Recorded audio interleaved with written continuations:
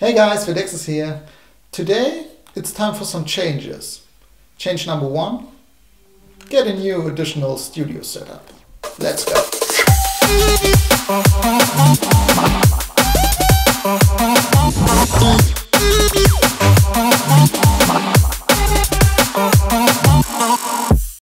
That was change number 1.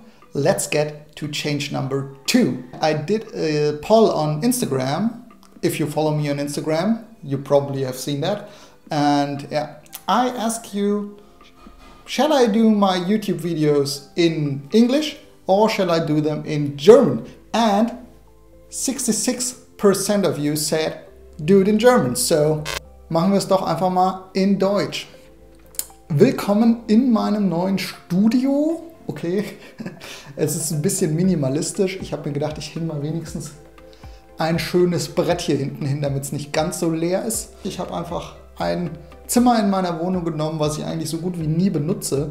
Und ich will da hinkommen, dass ich wirklich öfter mal YouTube-Videos mache, auch wirklich regelmäßig, mindestens 1 pro Woche. Und dafür brauche ich einfach ein Setup, was die ganze Zeit so stehen kann und was sich nicht dauernd verändert und wo ich einfach Kamera anschalten kann, loslabern kann und dann geht's los. Ich muss mal gucken, wenn ich irgendwie vielleicht Tutorials mache, was Editing oder so angeht, ob wir dann nochmal in eine andere Location gehen. Aber wenn es rein Talking Head Videos sind, auf jeden Fall das hier.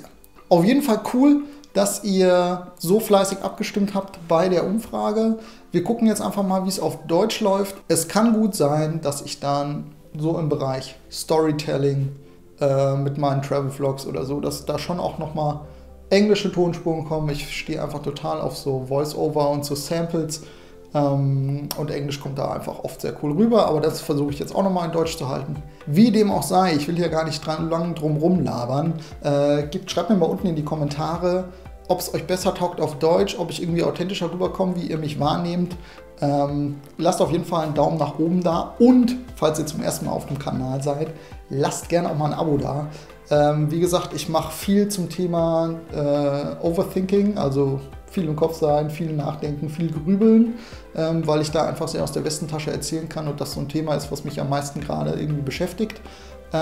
Ich will aber auch einfach weiter in diesem Filmmaking-Ding drin bleiben, auch Fotografie und da vielleicht einfach ein paar Videos zu machen, um meinen Prozess da einfach weiter zu beleuchten. Also generell geht es quasi hier auf dem Kanal einfach um Creator sein, sich weiterentwickeln als Creator und vielleicht auch so ein bisschen den kreativen Findungsprozess mit beleuchten und euch da einfach mal mitzunehmen.